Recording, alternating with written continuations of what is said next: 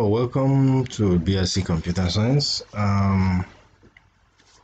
These are the courses for 100 level first semester B.Sc Computer Science.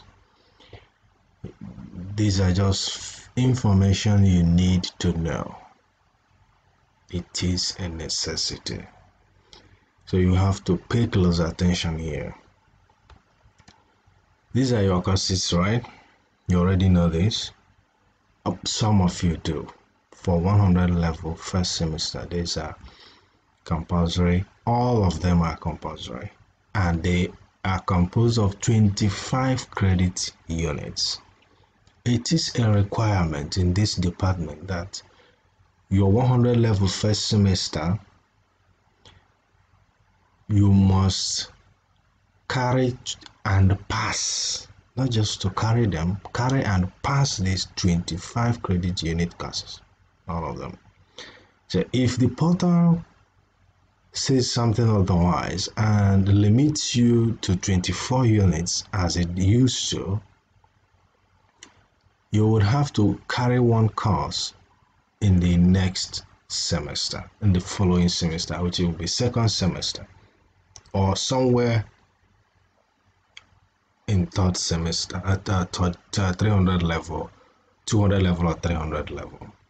Because every second semester provides you an opportunity to register at least one carryover. Let's go to this. Before that, here is your fee. I've done the maths. For your course material, you pay this, and for the exams, you pay this. For each course, you'll be paying 3,000 for one course, this course here.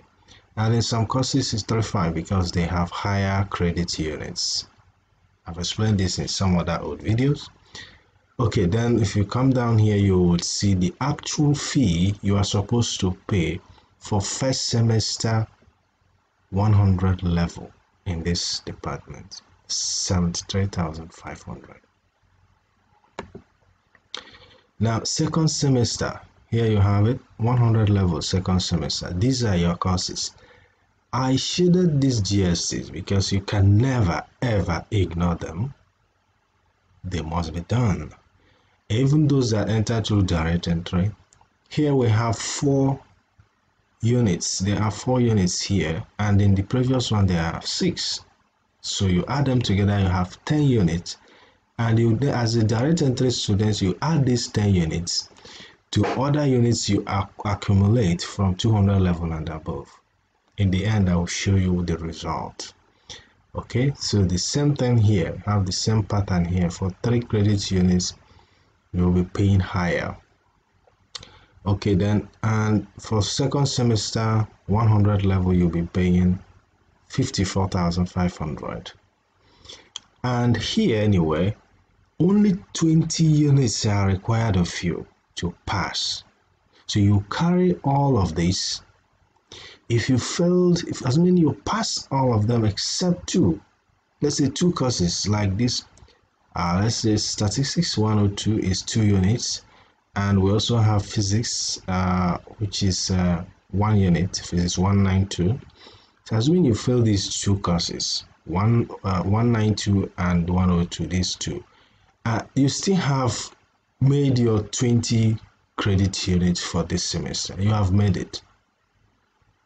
So, and this is your fee. So we proceed to the next semester, which is 200 level first semester. 200 level first semester, you have these courses here. You still have some GSTs, and all of them are required 21/21.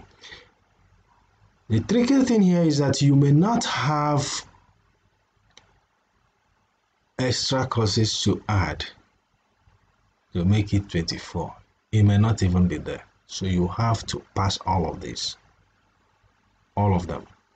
Carry them, pass them. That's why you have this 21 is required of you, and you have 21 here.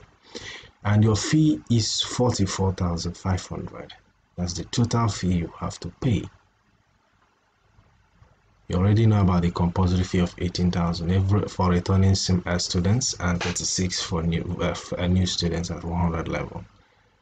All right, so we move to second semester 200 level. Here we are. 200 level second semester, you have these courses, and you also have 2 more credit GST courses, and you are required to pass 15 units. So you registered for 16 units. So in this case, you must pass all of them too. Yes. And here are your fees as well. Your compulsory semester fee 18K, and here you have your 40,000 for second semester 200 level as your fee. Then we'll move to 300 level first semester. So here is where you register your IT. IT is now registered as a project, and it has 6 credit units.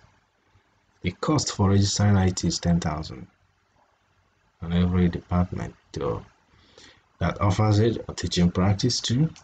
So then you have 50,500 as your fee. You are required to pass 22 courses from this semester, 300 level first semester, and you have registered for 23, which means no course here is 1 unit, which means you must pass all of them too. You must pass all of these courses too.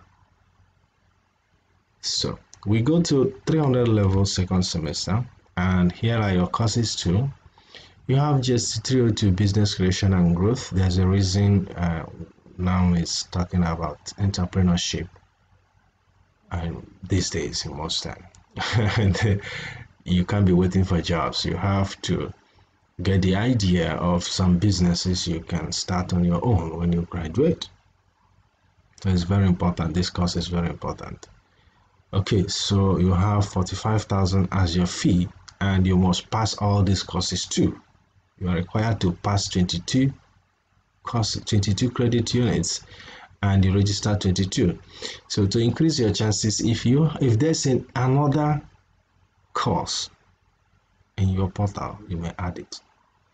So if you eventually maybe fail one that is not that core, as mean there is any elective here, then you still have the opportunity to graduate successfully. Then we go to 400 level first semester. Here we are. 400 level first semester, you have 7 courses. These are the course titles, course codes. You know all of this. So you are required to pass 16 units, and you registered 19 units. So you have more chances to pass here. And let's say you can only fail a maximum of 1 course here, and you'll still be able to graduate safely. So this is your course, 41,500. The school fees for 400 level first semester. So that's it, and we have 400 level second semester. Okay, you have 5 courses, including your project, and you must pass all of these, 16 of 16, because you are required. Look at this here, you are required to pass 157 credit units for you to graduate. However, you have carried, which is the ones you have registered, 165. You have registered 165 credit units courses, and you are required to pass 157, at least 157, for those that started from 100 level. Then for those that started from 200 level, you are required to pass a minimum of 122. From 200 level, you only have to go back, pick the GST courses from 100 level, add them, and you are good to go for this department. Total credits earned will now come from your results. Those are the ones you passed. You carried 165. How many did you pass? The ones you passed, are they equal to the ones required or more? They can't be less. They can't. It's expected to be either equivalent or more than this. So that's why I had to outline this. Thank you for watching. You can share this to other students in the same department, especially for their own good. Every department will have a video like this to limit the confusion we have spreading everywhere. Some people will feel like they have graduated. In the end, they will not see their name. They don't even know the cause of their problem. And if you send email, nobody will reply you. And let's just hope that stops here with this knowledge, so you can watch the video as many times as you want, provided you don't miss anything.